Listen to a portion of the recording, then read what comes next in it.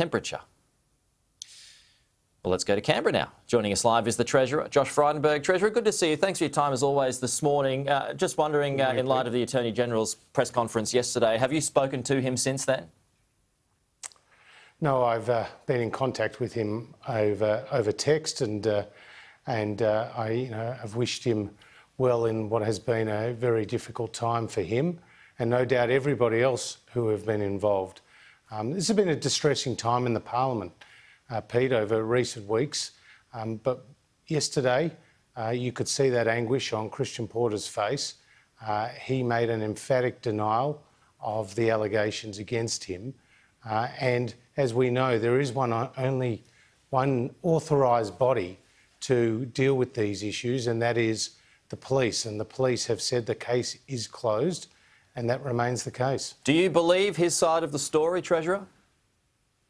I'm in no position to make a judgment about those particular issues. This goes back 33 years ago, but the Prime Minister was asked the very same question, and the answer remains that this is a matter for the police. They're the best ones to ascertain the veracity of the facts and the allegations. It's not whether you believe him or I believe him.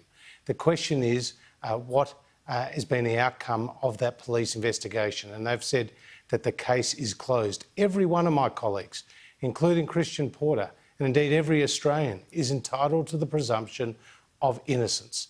And I think we need to remember that very clearly in these very difficult circumstances. Do you back him to continue in the job? Absolutely, I do. He fulfils an important role in the government. Yesterday, he strenuously and emphatically denied those allegations. And we've heard from the police, who are the only authorised body to deal with such serious, criminal matters and allegations. And they've said that the case is closed. Will there be an independent inquiry? Well, we don't believe there should be an independent inquiry. Again, it's the police who deal with these criminal allegations, and they have spoken in this matter. In the end, though, it may well be the only thing to deal with this and satisfy Christian Porter's critics. Well, I don't think you'll be satisfying Christian Porter's critics by any actions that the government takes. The reality is that there were serious allegations that were made. They related to events 33 years ago. The police is the authorised body to deal with them. They have spoken, said that the case is closed, and Christian Porter has emphatically denied the events, and he's entitled to the presumption of innocence.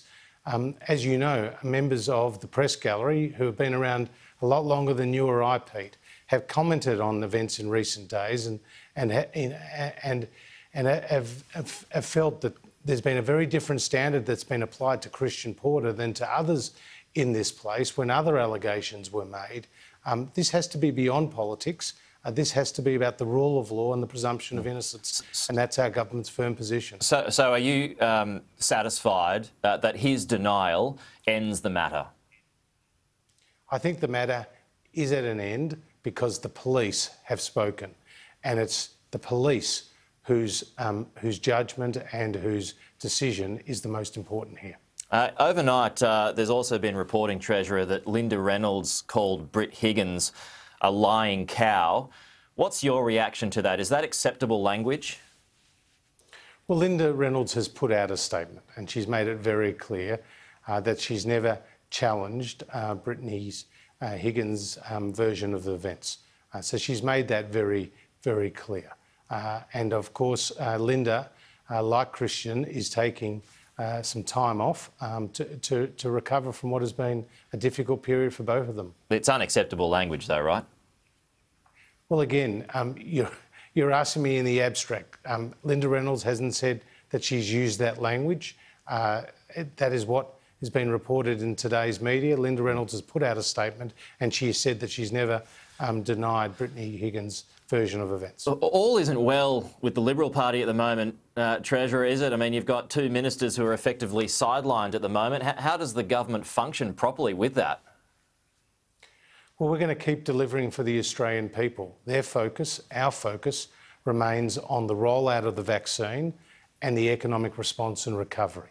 That's what matters to the lives of Australian people right now. And yesterday we saw, Pete, some pretty significant economic data with the December quarter showing that the Australian economy grew by 3.1%. It was slightly overshadowed by other events in the Parliament yesterday. But when you look at those economic numbers, you can look at Australia's economic performance in the context of the rest of the world, and we have outperformed all other advanced economies. Records first began with respect to the quarterly national account numbers in 1959, and this is the first time Australia has seen 2 consecutive quarters of economic growth above 3%.